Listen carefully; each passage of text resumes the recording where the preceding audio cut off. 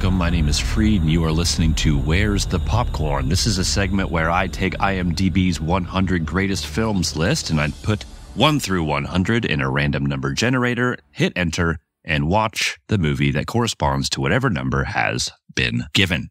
This is the third installment of this series, and we previously have checked out Fargo and Wuthering Heights. And if you're a fan of those, by all means, check those episodes out after this one. Now, today, the random number generator has landed on my lucky number, number 9. And of course, I'm going to give you a quote before we begin to see if you can guess what flick we're talking about.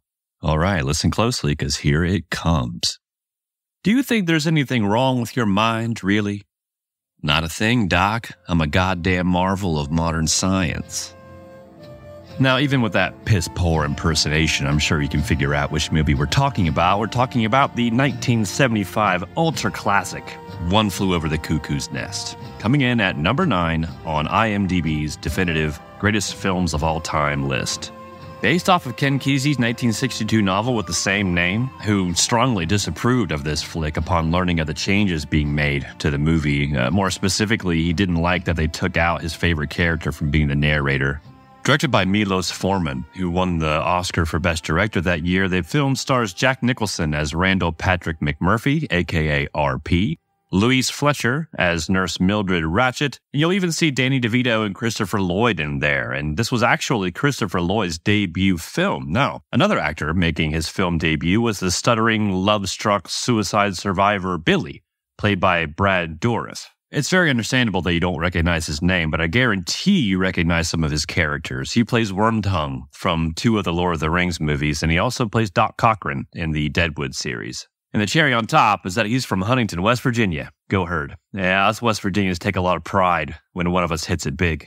All right, well, the first time this was actually turned into a performance was a stage performance starring Kirk Douglas. And he was so set on making this book a film that he contacted director Foreman. He mailed him the book when Foreman was living in Czechoslovakia, and the customs officer confiscated the book. And that led to Foreman thinking that Douglas was a liar because Douglas said he was going to send him the book. And then that led to Douglas thinking that Foreman was an asshole for not responding. And believe it or not, Jack Nicholson wasn't Douglas's and Foreman's first choice. They considered Gene Hackman, Marlon Brando, and even Burt Reynolds, which was actually the director's favorite, mine too, before eventually landing on good old Jack. It was the second film ever to win all 5 major Academy Awards. The first was It Happened One Night, 41 years prior. Those awards include Best Picture, Best Actor in a Leading Role, Best Actress in a Leading Role, Best Director, and Best Screenplay.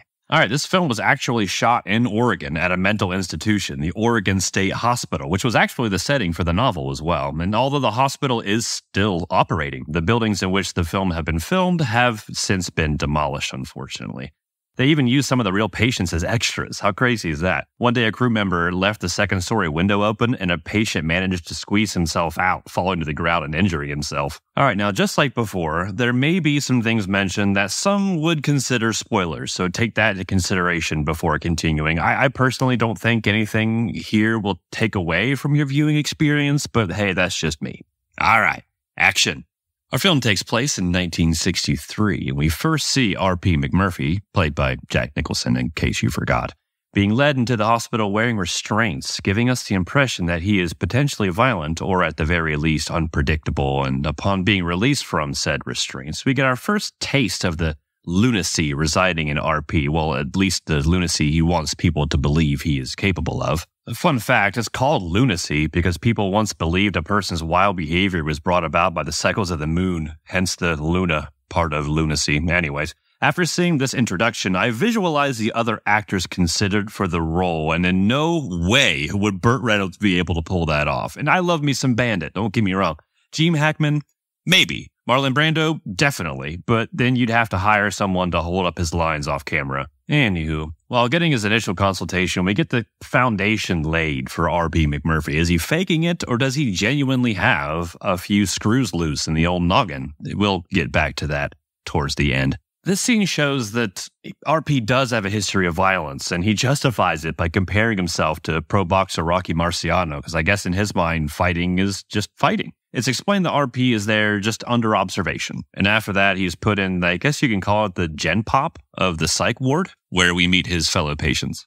The director does a great job giving each of the patients, quote-unquote, enough screen time and backstory to elicit some empathy from the viewer, and each of those supporting actors absolutely nail it. And I heard the actors even lived in that hospital for the entire time of shooting, and one of them was even put under observation because he was showing signs of legitimately losing touch with reality. Now in the hospital, RP finds the biggest guy, in this case a large Native American named Chief, and having come from prison, this makes sense that he takes action. Thankfully, in this case, it was in the way of befriending him as opposed to establishing dominance through violence. It was actually quite easy for RP to win over his fellow mental patients, and he realized the biggest challenge would be winning over Nurse Ratched, or at least, manipulating her to get what he wanted, which was the primary objective in the very beginning.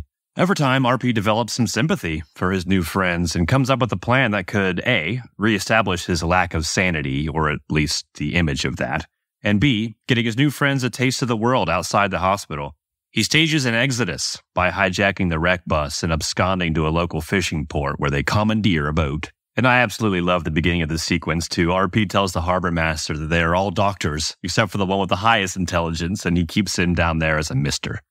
That's great. Fishing ensues, and when they return to the harbor, the authorities are waiting, along with some bystanders, and in a blink and you'll miss it moment, you see Jack Nicholson's then-girlfriend, Angelica Houston, as one of those bystanders. Upon returning to the hospital, RP continues to push the envelope to the point of violence. A fight starts that leads to RP and 2 other patients being ordered to undergo shock therapy. Is it effective? Well, I'm not telling, because that's all I'm giving you. Hit play and see for yourself.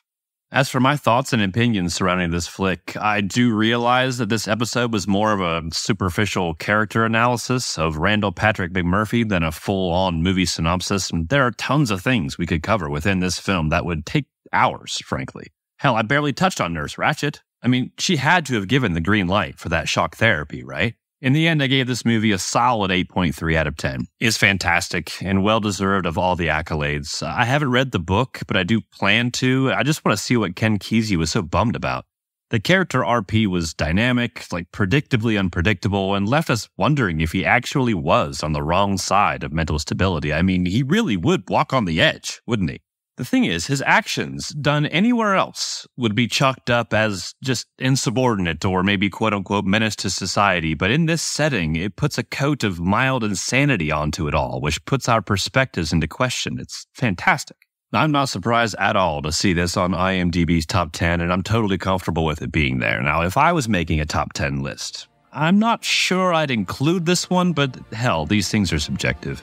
All right, well, that's my time. Thank you so much for listening, and please join me next time when we watch a random flick from this list. And until then, save me a seat.